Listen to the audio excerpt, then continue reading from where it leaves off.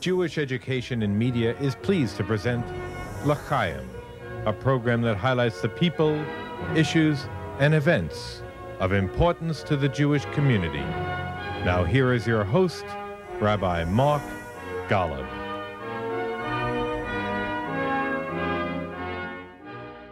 I'm Mark Golub, and the heavens, moon, and stars have held a fascination for men and women on Earth as long as we've walked on this planet. And so many of us remember well that evening, early morning in July of 1969, when Neil Armstrong took one small step for man, one giant leap for mankind, becoming the first person in all of human history to step foot on the moon. And now there's a worldwide competition organized by the X Prize Foundation, sponsored by Google, to see which privately funded space program can be the first to land a spacecraft, a robotic spacecraft, on the moon. The Google LunarX Prize will award $30 million to the first private company. It can only have 10% of government funding. A private company that can put a vehicle on the moon that will travel at least 500 meters on the lunar surface and will then send back to Earth high-definition video. Well, as you might imagine, many space aeronautic companies, many companies involved in space exploration, the world of space, they jumped at the chance to be the first to put a vehicle on the moon and win $30 million. 33 companies entered the Google LunarX Prize competition. There are now only 18 companies remaining. And one of the two leading contenders is an Israeli company that wasn't even in existence before 2010. But three young Israelis had a dream that they could win the Google LunarX Prize. And so Kfir Damari, Yariv Bash, and Yonatan Weintraub created a company of their own called SpaceIL. And they set out to raise the $50,000 they would need for the entry fee, and then more than $30 million they need to create and send a robotic vehicle to the moon from the state of Israel. You know, we often hear how Israel is the startup nation, where innovation and technology have helped shape the character of the Jewish state. But don't ever forget to add the ingredient of chutzpah, good old-fashioned chutzpah, nerve, self-confident nerve, a Jewish conviction from deep inside one's kishkas that, as David Ben-Gurion expressed so perfectly, the impossible simply takes longer.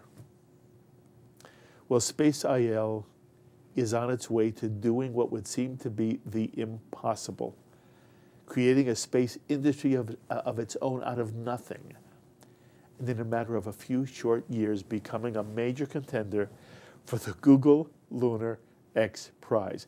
And what a pleasure it is for me now to introduce to you one of the founders of SpaceIL, Kfir Damari. And Kfir, it is such a wonderful pleasure for me to have you at this table. Thank you for joining us. Thank you, it's my pleasure. There are so many questions I want to ask you. First of all, you know, I imagined you would be young. I didn't imagine how young you would be. How old were you in 2010? In 2020, I was 28. 28. And we have your two colleagues who are also working with you. In 2010, how old were they? In 2010, one was 25 and one was 30. Amazing. Okay. Did you know each other at the time? We were friends, but not good friends, I would say. Okay. So I've read a little bit about you, but I want to hear it from you. Okay. You know, who are you in your first 25 years of life that you suddenly hear about this Google LunarX Prize You understand? To me, it's fantastic in a literal sense of the word. It's fantastic for three young people, you're kids, thinking you're going to compete for a 30 million Google X Lunar Prize. Not only that, you're going to create a robotic vehicle that you're going to put on the moon from the state of Israel. Who are you? You know, first of all, where were you born and where did you grow up? I was born in actually in Alfei Menashe. Today I live in Tel Aviv. But you're a Sabra. Yeah. Your parents are from where? My father always said that he was born in Israel, so he's Israeli. Okay. My mother is from Morocco. Okay. And what kind of Jewish home did you have growing up in Israel? Masorti, I would say. Okay, so it's sort of, in some way, the Masorti movement is often referred to here in America as a branch of conservative Judaism. So you were not Orthodox, but at the same time, there was a real strong Jewish identity in your home. True. Okay. Where'd you go to school? I learned in the beginning in Alfei Menashe, and then I went to Tel Aviv to study just next to the university because I started my first degree when I was in the 9th grade. Really? Yeah. Oh, so you're really very, very bright. Yes, Kafir, you are. Okay. And do you go into the IDF? Yeah. And what do you do there? I was in the intelligence forces. I was an officer in a highly elite technological unit there. Okay. You complete your service, and then you go into the university again? Yeah. Where? In Ben Gurion. Okay. I didn't finish my degree in mathematics when I was younger, but I went to do a communication system engineering degree. And then I also did my master's, also in Ben Gurion. In communications? Yes. Okay. When I read that, it did not sound to me like that was necessarily space aeronautics related. Am I correct? It is relevant, yes, because eventually you need to send the data and images back to Earth. So it is relevant, but it's true that my focus is more in internet and cybersecurity and not space. Okay, fair enough. Then at some point you hear about this prize, and you heard me say there's chutzpah involved, dreams involved, passion involved. I want to hear you tell the story. You hear about it. What motivates you? How do you even dare to think, I can do this? Tell me the story, Kafir. So I'll tell you, it's the three of us. I'm a communication system engineer, Yariv is an electronic engineer, and actually Jonathan is our space guy. He, as I said, he was very young, but he had a lot of experience in the space. He worked in the Israeli aerospace industry, and even in the past, in his army duty, he was also part of developing Israeli satellites. So the three of us set. I would even go a step before that, and I would say that for me it started on a Facebook post. Yariv actually wrote on his Facebook that he wanted to open the Israeli team competing in the Google LunarX Prize. It's his idea then? He actually... He initiated it? He initiated it. And you were intrigued? When I saw that, I just answered, if you're serious, I'm in. And this is how it started. The three of us met together and started to design actually how we're going to do that. How we're going to build the smallest spacecraft that was ever designed to land on the moon. Back then, it was even smaller than the current designs. It's a bit bigger now. But this is how it started. How big is it, by the way? When we started, it was in a size of a Coke bottle, I would say. Today, it's more like a washing machine, small washing machine. Okay. Now, you have nothing at that point. There's no company. There's no money. It's three young people with a dream and an idea. True. What do you do next? First of all, you need to realize that we decided that we want to register around a month and a half before the registration ended. Yeah, it turns out, I'm sure the audience understands, you decide to enter this competition. The deadline for entering is almost upon you. Exactly. You have very little time, and you need $50,000 for the entry fee. True. Okay. And I want to set the context of what's in my own mind, and then you describe. I'm saying to myself, look, okay, you're very bright. You've got three people in various fields. You put them together, you've got a very interesting nucleus. but you're not in this industry. Nobody knows you. You're just three kids. First of all, chutzpah isn't even the word. It's more than, it's chutzpah. It's chutzpah times chutzpah. But you have to go somewhere and convince somebody with money that the three of you are the people that they should trust, entrust, to build a space program. And there is no space program in Israel, correct? There is a space program, but it's not. This is the first spacecraft. First spacecraft. Yeah. Okay. And you're not in this industry already, correct? We were very lucky to have Jonathan. Jonathan was because of his experience in the IDF. In his IDF, and he's also been working in the Israeli aerospace industries. Is he known? Is he a known figure? He's young, so known is a relative thing. Right. Okay, so that's what I kept saying to myself. How in the world do three young people, you meet in a cafeteria, you meet in a diner, whatever, but then you've got to get up, you've got to go into the world, and somebody has to take you seriously. Mm-hmm. If you're looking, not for $30 million, $50,000 is, you don't get that every day. Sure. How does it happen? So when we started, as I said, we sat down and tried to design the spacecraft. It was a lot of Jonathan's work, because he was the one that had the experience there. But we realized from the early beginning that we have a month and a half. We have no chance in actually building the real blueprint for the spacecraft. We realized that the only thing we can do is the next best thing, and this is to find a winning team.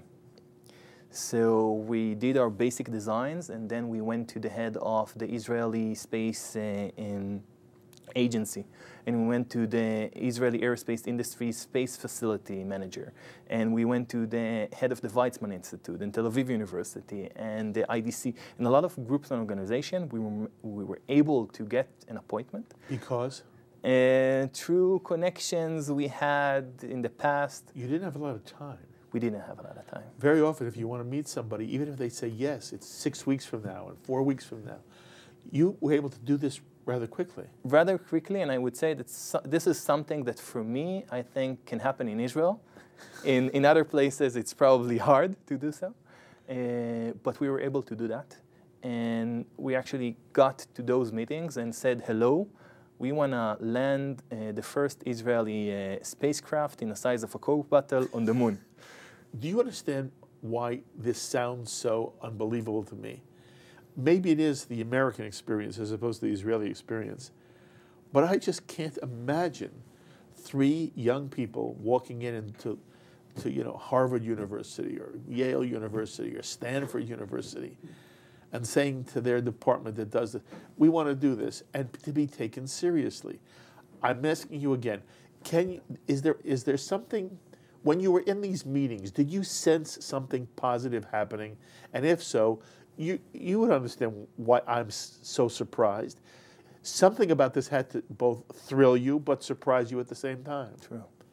I would say it's a combination. The fact that we ourselves, had the chutzpah to do so, I think it's something that is really relative to the way we were born and raised. I think that each one of us was raised in an environment that let him feel that no matter what he will do, he will always be safe. He will always have a protective nest to save him, and this is why we allowed ourselves to do that. But I think it's also the fact that when we went in and we told the people seriously that this is what we wanted to do, some of them said, okay, it will be more complicated than what you think, but it's so exciting. It's so exciting that I'm with you. And this is how it was. The head of the Weizmann Institute, the head of Daniel Zeifman, Professor Daniel Zeifman,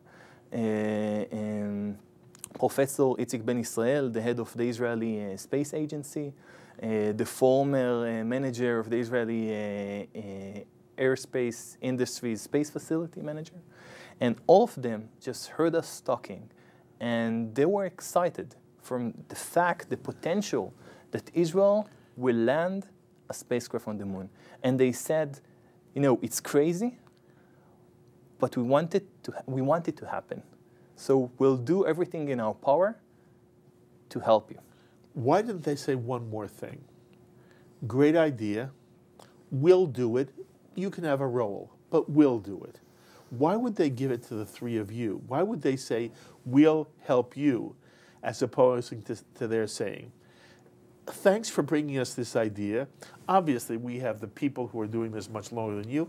We'll be happy to include you, but we're going to do it. First of all, I can only assume what they were thinking, but I think, you know, if I'll take it even to a general question, why is this the first time that Israel tries to land a spacecraft on the moon? I would say that you needed to have an initiative to do that. And, you know, you need a reason. And there wasn't a reason. It's not, if you're trying, it's something else that I would also say, if you're trying to build a business on landing on the moon, it's a problem.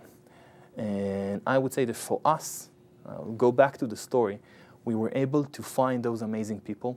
We were able, with them, actually in 10 days, to raise the $50,000. In 10 days? In 10 days. You raised $50,000? Yes. From whom? From private individuals that we met, and we told them, this is our group, these are the people that support us. Together, we want to land an Israeli spacecraft on the moon, but in order to do that, we need right now a check from you to help us begin. What was the biggest check? I think it was $10,000. Okay. It was $5,000 to $10,000 donation. Okay. And together, in 10 days, we were able to raise the money. And the very last day, it was a Friday, I remember, because we made sure that the bank will be open on Friday. In Israel, it doesn't happen all the time. And the very last day, we had enough money, and we were able to register to the competition. And was it hard to register? What I mean by that is, in addition to having money, yeah, what else did you have to prove to Google X Lunar Prize that you were a legitimate contender? Basically, even the money, it's not about, you know, the $50,000. It's about showing that you're serious. So we needed to bring the money, but also to bring papers that will show that we're serious, that we have a concrete plan on how we're going to do that. So it was pretty hard. You have to have a written, basically, the equivalent of a business plan. But here it's not a business plan, it's a technical plan. Yes. That shows you have an idea of what the heck you're doing. Yes. And you did that, you had that. We were able to do that during the nights that while we were raising the money, and at the same time working on the plan. And very last day, we were able to register. But something else happened. In those 10 days that we raised the money, you know, from the early beginning, it was obvious to us that it's not our spacecraft. It's not the three of us. It's a spacecraft it's the Israeli spacecraft. And I would say that today we even expanded that, and we would like to say that everyone that feels that Israel is important for him, it's his spacecraft. But from that reason, and from something else, from the fact that we realized that we wanted to be the first Israeli spacecraft, but not the last. So we want to make sure that there will be more scientists and engineers to build the next ones. We decided not to be a company, actually, but to be a nonprofit. And both the prize money is not for us, it's not a company. It will go to promoting science and scientific education. But also, beside building the spacecraft, which is a huge thing, and I would love to tell you about it, but beside that effort, we also have an educational department, which is working both in Israel and abroad to make sure that that moment will have its impact. And it won't be just, you know, landing, it will be much, much more than that. Mm-hmm. You've created a nonprofit organization. Yes. How many people are working? First of all, how many are employees? And I understand you also have a great number of volunteers. Yes. So how many people work with you now? So we started 3 years ago. Today, we have 20 full-time employees. We have more than 250 volunteers, and we have a lot of support. We have the support of the space industry in Israel. We have the support of the Ministry of Science and the Ministry of Education, and a lot of groups and organizations that are hoping are commercial partners, donors, together working to make it happen. What's your role? It changes along the way, Yes. I would say. To any entrepreneur, I think, Yes. it's to do what need to be done. But today I'm in charge of the operations and the education, actually making sure that the impact will happen. That's wonderful. Where is it located? We have two offices, one in Tel Aviv. Tel Aviv University is donating it, and the other is in the Israeli Aerospace Industries space facility in Yehud. Wow. You expect this to be launched, correct? Yes. Yes. And when I said you are one of the major contenders, that's not an exaggeration, correct? Okay. Correct. Where would you launch from? We're building a very, very small spacecraft. It's actually the smallest spacecraft that was ever designed to land on the moon. And the fact that we're so small allows us to do something else. We're able actually to connect our spacecraft to a launcher. We are going to a commercial launcher that is actually launching satellites into space. I see. You'll basically lease space on this launcher? Exactly. But the fact that we're small means that we don't need to lease the whole launch, but only a small portion out of it. So you're going to build the craft. You don't have to worry about building the rocket and the launch site to get it up in the air. Exactly. Up in space. All right. And 20 employees, 250 volunteers. What do they do? What do the volunteers do? Actually, a lot of the work. In what way? And it's amazing for us sometimes to see people that, we see them in the office all day, and, we know that they have another job, so we're not sure why they aren't being fired. But amazing people, amazing engineers. I would say that half of the manpower, the general manpower, is actually working on building the spacecraft. Building it. Building. It's okay, designing and building. Okay. You said that was an interesting story in and of itself. Yeah. The design and the building of this spacecraft. And again, this was not your area of expertise. You were communications. True. Tell me about that part of it and why it intrigues you. Okay. So I would say that Jonathan actually led that part. And building something that needs to work in space, it's an amazing thing. And the reason it's amazing, it's from a few reasons. One, it has to work on the first time. The second, there are so many different aspects and different disciplines that need to work together and be synchronized to the millimeter and make sure that everyone knows exactly what everyone else are doing. One is an expert in temperature to make sure that they won't be too hot or too cold inside, because when you're out of the atmosphere, you get the sun directly hitting you. On the other side, you don't have any sun. Okay, so it's actually absolute zero. So really cold, really hot, and that's one problem. You have so many other problems, and you have to make sure that everyone will work together. That's in space in general. Now, when you're building a spacecraft, you're doing something that was never done before in Israel. We launched satellites, we moved them in space, but not to the distance of the moon. Okay, the distance from Earth to the moon is 200,000 miles. Huge distance. It's hard sometimes to realize that. When we're presenting to kids, we're trying to tell them so they realize how far it is. That if you'll sit in your car and drive, if there was a road to the moon, it will take you 6 months to get to the moon. Our spacecraft is going to do that in around 2 weeks. Okay, so it's a huge thing. So until today, Israeli technologies reached to around 10% of that distance. We're going to take it far, far away, and then we're going to do something else that was never done before, and it's going to land. Okay, in another place, not on Earth. We didn't land nothing on Earth like that, but again, it's in a whole different problem, a whole different place, and to do something that it's the first time in Israel, it's a huge problem. Mm-hmm. We're happy to have all the talented people in Israel working together to solve all the different problems along the way. I saw that you were basically working with a $30 million budget. Is that still the budget you're working with? It's a bit more than that, I would yes. imagine, yes. And at the moment, everybody who is on your on staff, they get paid. Yes. So at the moment, you have the funds to pay them. In essence, the organization is supporting itself? Yes, and I would say that we're working, although we're working in space, and usually, you know, it's a nice place, but we're still working in a non-profit. So even the people that are getting money, it's still not the price that they would get outside, because they do that because they want to do that. I understand. But most of the money, I would say, doesn't go to the full-time employees in SpaceIL.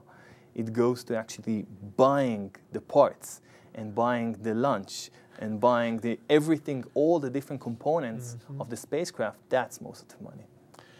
Has the Israeli government been supportive of you? Yes. Tell me. By the rules of the competition, you can get up to 10% governmental funding. So the Ministry of, actually the Israeli Space Agency, which is part of the government, is giving us around half of that money and working to get some more. Okay. I was really wondering whether high-profile people in the Israeli government, you know, has the Prime Minister ever said anything about you? I see that President Perez does support you, but in general, do you have the kind of support on the top echelons of Israeli government at the moment? Yes, President Perez, you know, supported us from the early beginning. It was really amazing. Did you get to meet him? Yes, in person. It was. He's an amazing person. That's a whole different story, but really, he's an amazing person. But we got a lot of support. We presented in a committee in the Knesset, and you know, every time we need people, it's not just. Also people in the Knesset are excited from SpaceIL, I would say. It's something that I think they say that kids are excited from three things: space, robots, and dinosaurs. Okay, so we only have 2 out of 3. Okay, robotic spacecraft. Good, right? Yes. Yeah. But it's not just kids. It's even adults that think about the fact that we can do that are excited. Yes. You know, in America, after the space program was successful for a period of time, it seemed as if the American attitude changed, and there was a feeling that was, first of all, when we lost some astronauts, that was very hard on the program. But there was also some real concern philosophically about whether money should be spent, public money should be spent on the space program, and really what was it yielding and how important was it, and did it make enough of a contribution? There's always been this fascination among people of the stars and going to the moon and Mars and who's and space exploration, and there's so many science fiction series on American television about traveling through space, and yet at the same time there was this feeling, so at least some questioning, to what extent was it a responsible thing for a society to be spending its money on? I want you to talk about the ambivalence that is in that equation. On the one hand, there is this poetic side of man that reaches for the stars. And at the same time, there's this very down-to-earth, what's it cost? Is it worth the cost? There are people who are hungry. There are people who are in need. There are other kind of social needs. How do you balance the two? So I'm asking you now to speak on 2 levels. First, what have you found that discussion to be in Israel itself? And how do you personally come out on the issue? Okay, so I would start, I think, with the general idea of going and exploring places we haven't been before. It's a huge thing, I would say, and also for me personally to know what's out there. But I do think that you need to look at the other part. And if you look deeper into that other part, so generally speaking, there are researchers that show that for every dollar that is invested in the space industry, you get in the long term $7 back. How? For example, my glasses, they have a cover from preventing scratches to be on the glasses. It was designed actually by NASA for astronauts. Shoes that can make sure that your knees won't get hurt when you're running. It's technology that was built for astronauts. Even if you have coffee, which is actually being made in dry freeze, which if you take a coffee in Israel, you use it more than in the States. But like, there are a lot of things in your daily life that you don't realize, but they were actually made for astronauts. And today, you use them. I buy a glasses and I say, yeah, put the cover. I'm not thinking about the fact that it came as a spin-off from the space industry, but it did. Okay, space is the most difficult place for engineers to work in. And because it's the most difficult place, they have to think creatively. They have to invent new things. Okay, so if you look at mankind, we learned a lot of things. We developed a lot of things that we use in our daily life. And we did that just because we had to solve something that was never been solved before. So we have to invent new things. So that's one thing. That's the general, if you look, not just Israel. But if you look at Israel, Israel has amazing capabilities in space. Okay, amazing capabilities in space. We build the smallest satellites in the world. Okay, we're considered one of the 3 leading countries in that field. I mean, one of the 9 countries that know how to launch satellites by themselves.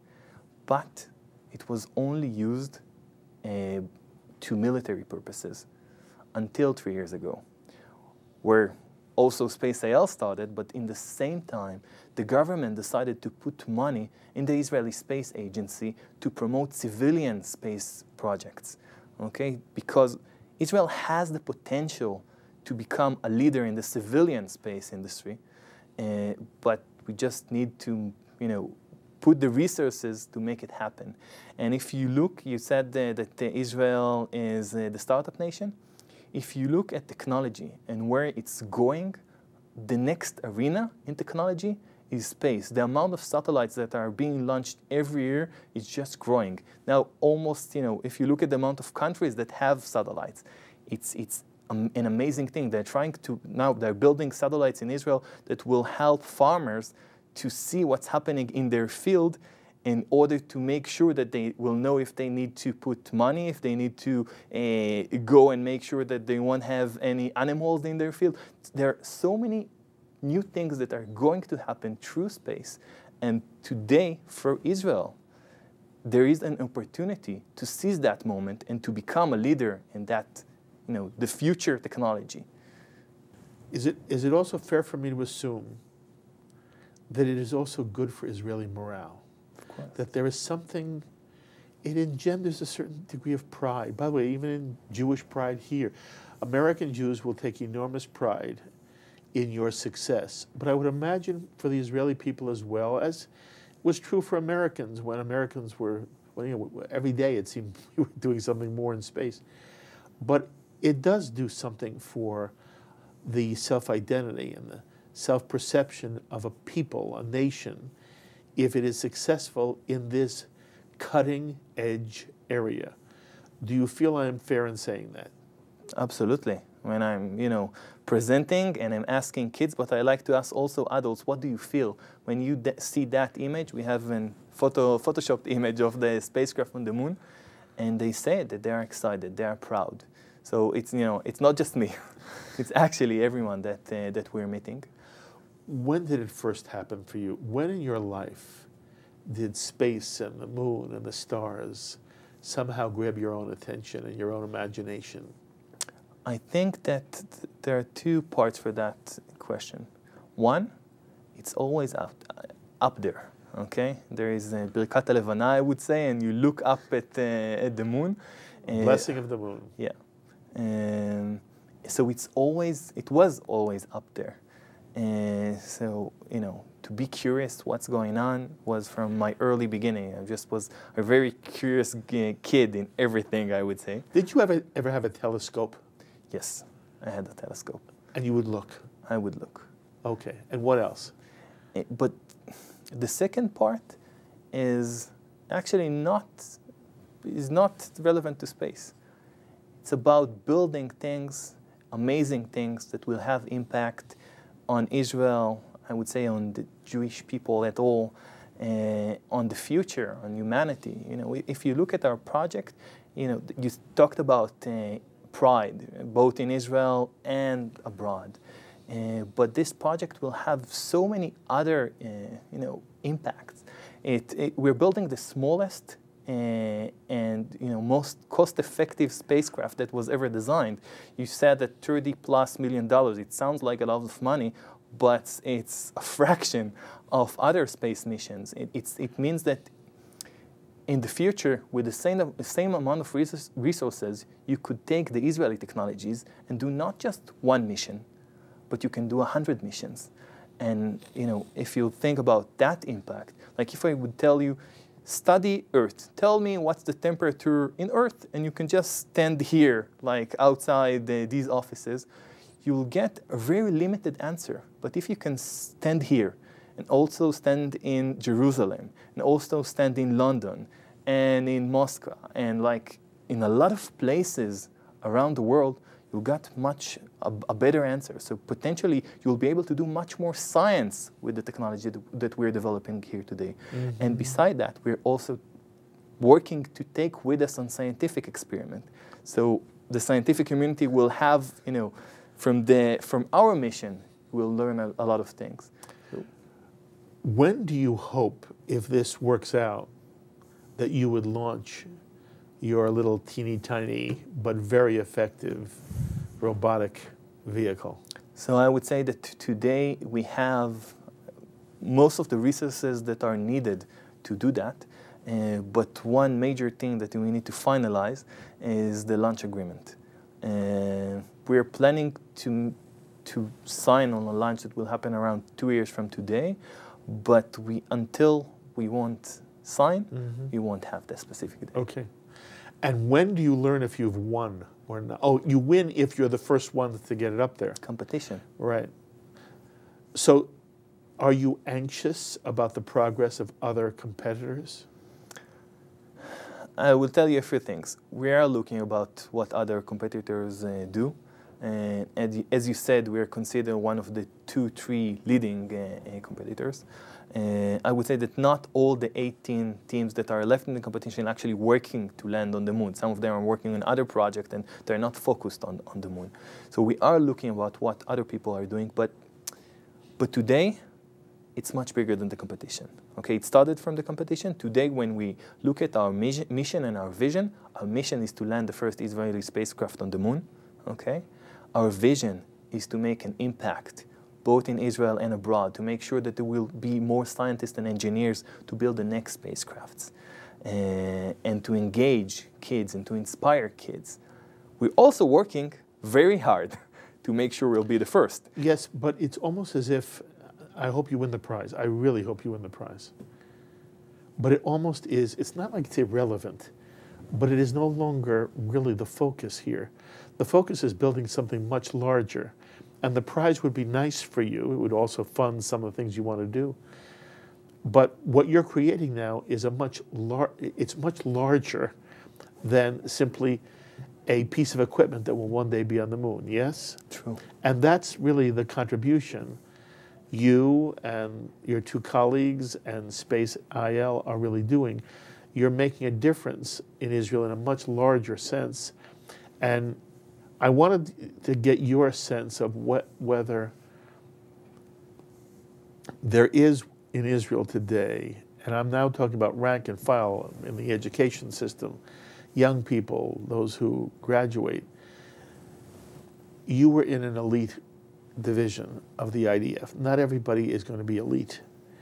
And every now and then we hear, quite honestly, disappointing reports about the educational system in the state of Israel, that it has in some way deteriorated in a way that we would not have expected. I want your sense, Kfir. How do you feel about the educational system in general, about the extent to which there are enough talented, qualified people in your field and in the related fields that you're now dealing with? To what extent do you hope that what you're doing now may change that picture? So I would tell you that one of our volunteers is actually in his day job, is working in the army to recruit those kids that are supposed to come and take the technological parts, jobs in the IDF.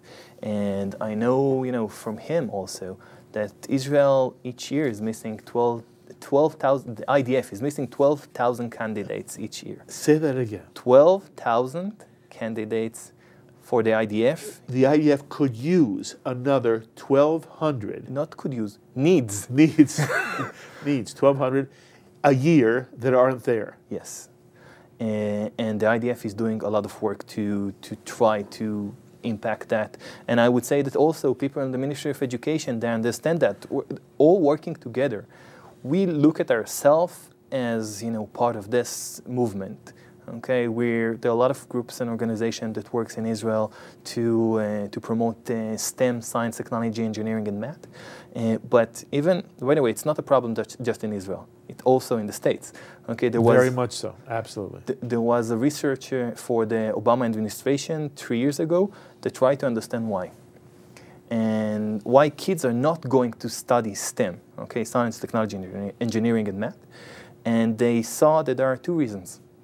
One is preparation, and some kids are not prepared when they're young, so when they are older, they don't have the basic skill and knowledge to allow them to study. That's part of the problem. But the other half is inspiration. Even if they are prepared, if potentially they can go and study, they just choose to study other things. Okay, and if you look back on Neil Armstrong walking his first steps on the moon. I wasn't alive back then, unfortunately. But kids that saw that were excited. And they wanted to become scientists, they wanted to become engineers. There's actually a huge peak in the number of kids that went to study these fields from the first moment Kennedy initiated the space program to the last man that worked on the moon. There's a huge peak in the numbers of kids that chose this direction, and this is what we're trying to do. Mm-hmm. To use, using is a word that it's not nice to say. We're using the spacecraft, but for me it's good. We're using the spacecraft in order to make that impact. That was in 1969. To make it happen in 2 years from today. I understand. Both in Israel, but I would say also around the globe. Mm-hmm. Today we have volunteers. We have 50 volunteers that met more than 55,000 kids all around Israel in person. We also working with the Ministry of Education to build curriculums for teachers to do in their schools, working with the Davidson Institute and Tasiyada and a lot of other organizations that already exist to take our story, to take our message, and to reach as many kids as we can. We also, besides doing that through the educational system, we're also going to television, to prime time.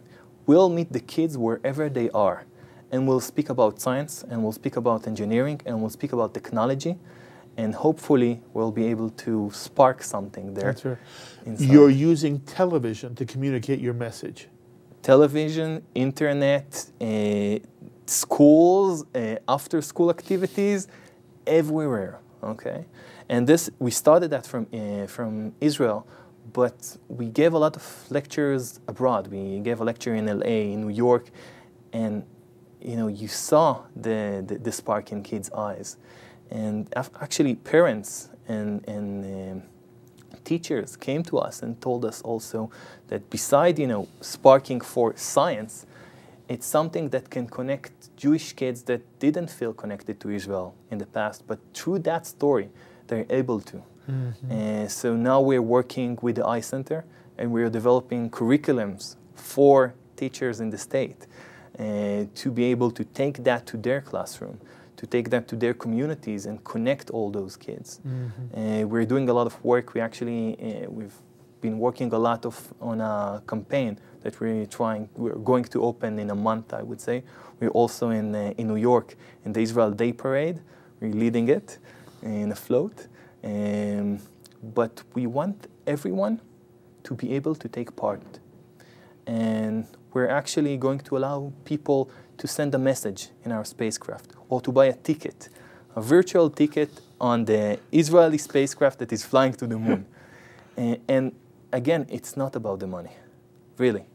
It's about allowing them that after we land, they will have an active part, an active role in, in the blue and white moment of the 21st century.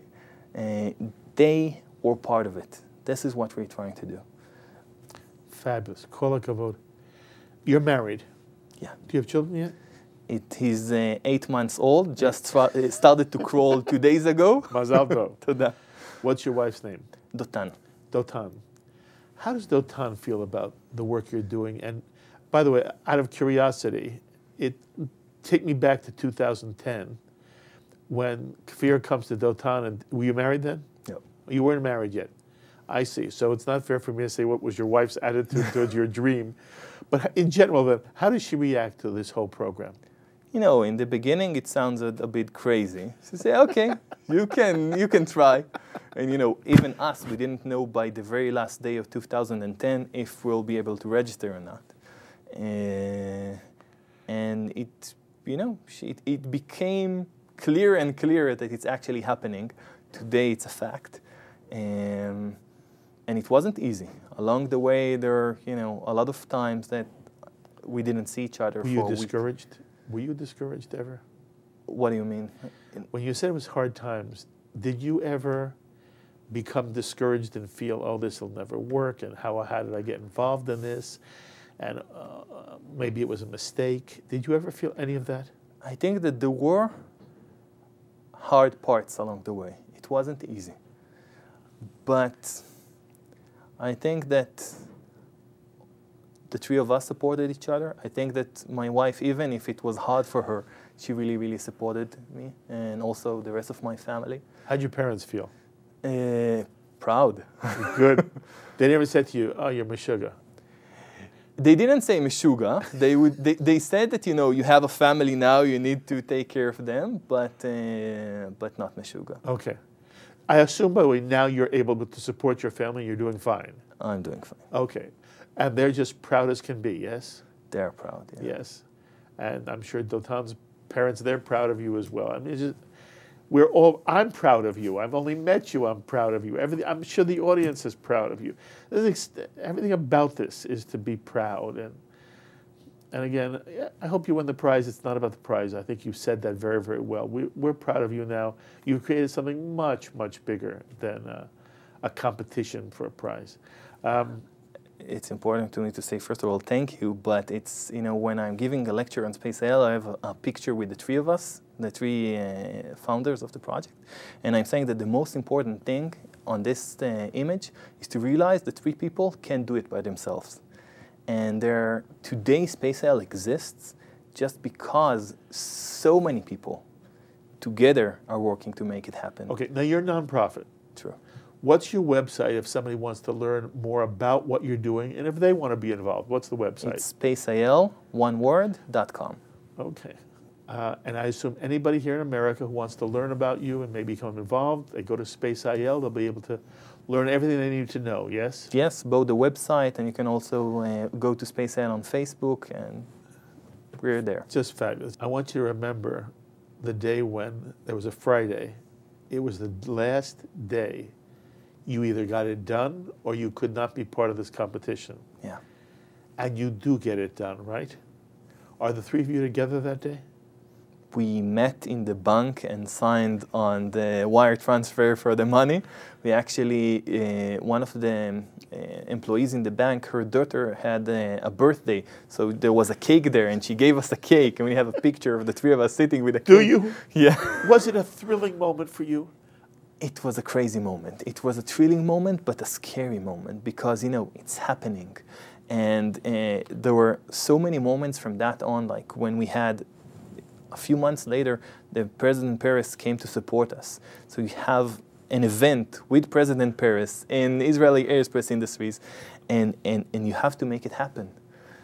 So it's both exciting, but also, you feel the pressure, and you feel, that you have to do everything in your power to make it happen.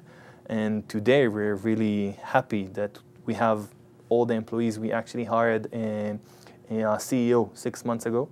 He ran Amdocs Australia, a division in Partner in Israel, and now he, after he stopped working, we convinced him to go back to work and work in SpaceIL. That's amazing. Do you imagine yourself, say you launch in the next 2 years, whether you win the prize, you don't win the prize, you've created now a living, vibrant, existing, space program in Israel that is going to, I think, inspire people as you hope it does. Do you see yourself staying there? Do you have other dreams that you wish for yourself? If I would imagine you will become a very hot property yourself, and that people may really enlist you to begin something else, and maybe in the industry where you're not nonprofit, but you're in some entrepreneurial position in the state of Israel. Does any of that interest you and excite you? I think that building new things and making, taking dreams and make them into a reality is something that in SpaceIL, it's a huge dream. Yes. But even if I look at my past along the way, even in the Army, I was like the first officer of a group that didn't exist before. And like, this is what I like to do, to take ideas and make them happen. Okay, so. Kfir, I'm convinced it'll always be who you are. Okay. Before I have to say goodbye to you, and but I'm not going to say hitraot, we will see each other often, I'm sure. You represent something, and I hope you understand. You're on Shalom TV. People are watching you all over America, Jewish, non-Jewish. You're a young Israeli today who is doing something extraordinarily exciting. Very often we hear in America a certain kind of concern about the future of the young Jewish generation. Not only here in America, where there's real concern about where young people are going and how engaged are they, how knowledgeable or unknowledgeable are they about Jewish things, Jewish history, the state of Israel, their own Jewish tradition. To what extent are young people really identifying as Jews and seeing themselves in the Jewish future? But we hear the same thing is true within the state of Israel. To what extent should we be concerned about your generation as it is moving forward? To what extent will it have a Jewish feel, a Jewish neshama, a Jewish sensitivity? To what extent is Israel in danger of becoming simply a Hebrew-speaking Middle Eastern state as opposed to a Jewish state? I want you to give me your sense of where your generation is. And I don't want to embarrass you. You're clearly atypical in certain ways. At the same time, you were part of a generation. You have friends. Your wife has friends. You grew up with kids in school and high school and college and then IDF, etc. Kfir, give me your sense of where you feel at the moment your generation, the younger generation, is, what concerns you, and what gives you a sense of optimism. So I would say that today, as a father, there are a lot of other concerns that comes. And I actually started to add my child's image in the last slide, and I really wish to people that they will follow their dreams, but now I added that I hope that they will dream on things that will make the future better for our children. But that's really general. You said that I'm representing something, and I'm presenting both SpaceIL, both my generation. I think that there are a lot of different voices in my generation. I know, my answer. And for me, Jewish values and Judaism is something that is really important. I think that, being part of your past, it's important to be part of your present and your future. And it's not something I said, smarter people said that before. And I think there is a lot of work that should be done to make sure that it will stay. I would also say that, through this project, I had a glimpse about what's going on beyond the borders of Israel. And I'm really excited that SpaceIL has the opportunity to take part in that effort abroad. I think that it's two different problems, both in Israel and abroad, and both from my friends that are living abroad. It's something else. And I think, it's important for us to also make sure that we'll do whatever is necessary to make our kids feel part of their tradition and past. It has been spectacular meeting you. You are an amazing human being. Kol tuva hatzlacha in everything you do, personally, professionally. And I hope there are many opportunities that I get to sit and learn from you. You're really a very special soul, and I thank you so much for giving time. One more time, the website is? SpaceIL, one word, on Facebook or spaceil.com. We'd love everyone to join. Fabulous, thank you. My meeting with Kfir Damari, one of the founders of the Israeli space company SpaceIL, which is, on the one hand, competing for the $30 million Google LunarX Prize to be the first private company to land a vehicle on the moon. But what you've heard him say is he's doing something much, much bigger. And what it really is about is how you create a sense of Jewish identity in the state of Israel through the space program. And I hope you have been as moved by him as I have. Of course, as always, I invite you to be in touch with me with any thoughts or comments you may have to any of the ideas that Kfir has expressed here. Please email me, write me, post on our Facebook wall, tweet me. I look forward to hearing from you. Until the next time, I'm Mark Golub. L'chaim, my friends, to life.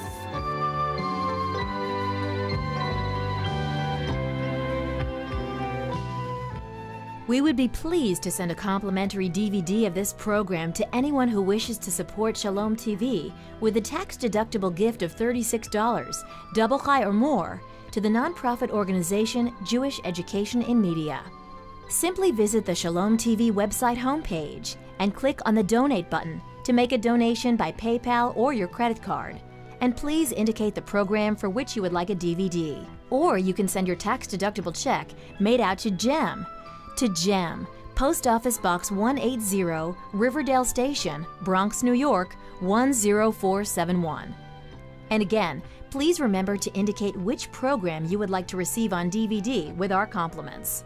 And we thank you for your kind support. L'chaim is a presentation of Jewish Education in Media.